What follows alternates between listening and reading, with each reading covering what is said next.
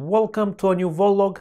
This will be a rather short video because I will only be addressing a short subject regarding the Riden RD6006 output ripple noise. Back in Voltlog 284, where I reviewed that power supply, I did measure the output noise, but it was powered by a transformer at the input, and that provided an almost ideal setup with the lowest noise possible. But in practice, if you are using the recommended switch mode power supply inside the unit, things may vary, and you might see a higher output noise level due to that switch mode power supply, which will add noise to the system. So in this video, I'm going to measure the output with that switch mode power supply installed inside the unit. This video is sponsored by jlcpcb.com, a professional PCB supplier who can offer 24 hours turnaround time for prototype PCBs for just $2. You also have a selection of solder mask colors with no extra cost and affordable laser cut stencils,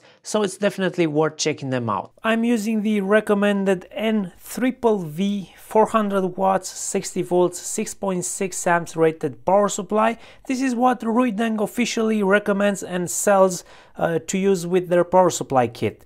In Voltlog 284 part 3 I took a look inside this power supply, so I will link that video on screen if you want to check it out. I'm going to use a low inductance ground connection on my oscilloscope probe, and I am measuring right at the output terminals of the power supply using my Riden DS1054Z oscilloscope. If you remember, in Voltlog 284 part 2, the noise we were getting with the transformer was something in the order of 40 mV peak to peak with no load and about 60 mV peak to peak with 2 amps load. And this is what I'm seeing with the switch mode power supply with no load.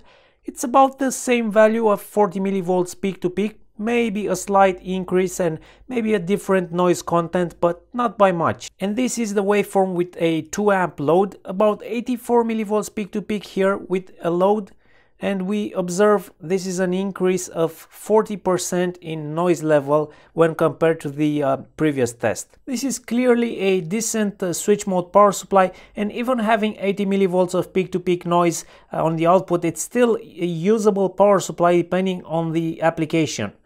Generally, unless you are working with very low noise circuits, this will work fine. The majority of people will be using this power supply to power their LEDs, motors, ESP32 projects and so on. And all of these will be running just fine as long as they have the required filtering capacitors on board. I can also recommend taking a look at the Gophert NPS-1601, which I reviewed in Voltlog 255.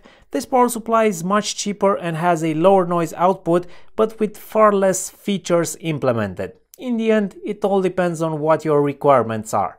That was all for today. Thank you for watching, don't forget to subscribe, and I'll see you next week with a new video.